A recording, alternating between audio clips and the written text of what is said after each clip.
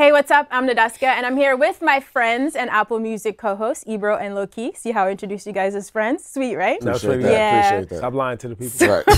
Right. Listen, the three of us love sharing music with each other, and we also love arguing about music. But today, for once, we just want to focus on the sharing part. Okay, guys? No arguing, just sharing. Just sharing. Okay. We're just really excited to introduce two really dope new features in Apple Music that make it super easy to share music with the people that you love. All right, so first, you can now collaborate on playlists with your friends. Word. Let's go. So I'm going to show you guys how this works. It's super easy. I'm going to jump into the Apple Music app. Okay. And I created this playlist called Rap Life Crew, which I'm sure these two are going to have some comments on the title I came up with, but nobody wants to hear that right now. Off the tongue. Thank you. So if I want to invite Lowkey and Ebro to my playlist, it's super easy. I'm just going to hit the collaborate button. That's in the top right corner next to the download button. And just like that.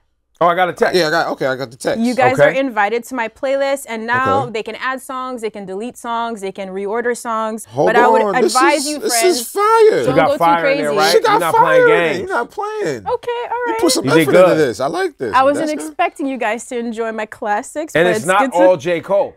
Here we go. Because you know it's J. Cole's biggest fan. Right there. You know what? It really helps if you actually trust that the people you invite to collaborate have good taste in music. Debatable with these two here, but what? That's why one feature that I really like, the emoji feature. You can react to songs that people add on the playlist. So you're going to give me all hard eyes on my joint, right? That joint you just added, 100 emojis. Give me some hard eyes. 100. Okay, we're not doing that. I haven't used a trash. I haven't used a trash emoji in a minute. No. Come on, hard eye me, bro. No, just keep it at the 100. All right, so there's one more really, really dope feature that Apple Music's been cooking up, and I think Ebro and Lowkey are gonna like this a lot because they spend a lot of time in the car, because Apple Music has brought SharePlay to the car. Nice. Okay. You know what that means? Waiting for this, man. So with SharePlay in the car, if your phone is connected to CarPlay or with Bluetooth, anybody who jumps in the car is automatically going to get an invitation to join. An invitation? An invitation. You know what that means.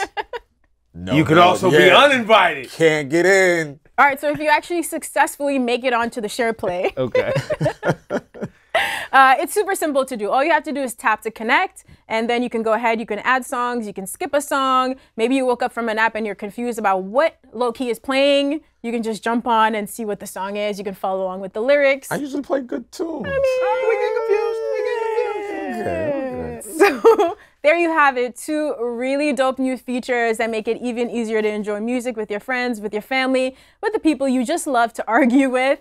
You can now collaborate on playlists. You can use SharePlay in the car exclusively on Apple Music. Go check that out.